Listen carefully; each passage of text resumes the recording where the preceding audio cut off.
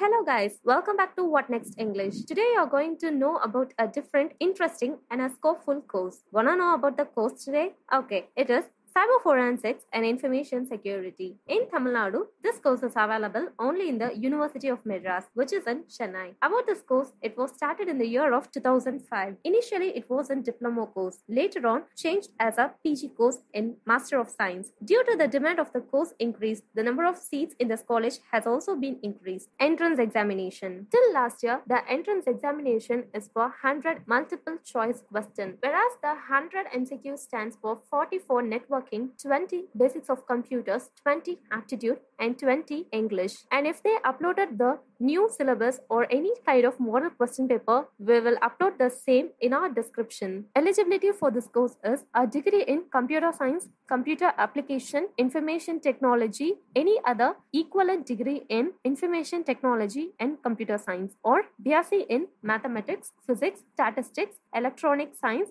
or any BE or BTech. And the entire course will be for 2 years. The syllabus of the course is, during the second year of the course, you have to do a 1 month internship, which is mandatory because it will be added in your credits. And during the time of your third semester, you have to do a mini projects too, which is also be included in your credits. And very importantly, in this course, there will be no programming language or any maths-based subjects. The practical of the course will be networking and fundamental of cyber forensics, where basics of CCNA and concepts of data hiding, whereas the encryption and decryptions will be learned. And second practical, whereas in your second semester, cyber forensics, that is the advanced forensics tools will be taught. And in your third practicals, email and mobile forensics will be taught. And in the fourth, penetration testing will be given for your learning. So during your first semester, you will be learning fundamental of cyber forensics, fundamental of information security and all. And in the second semester, you'll be learning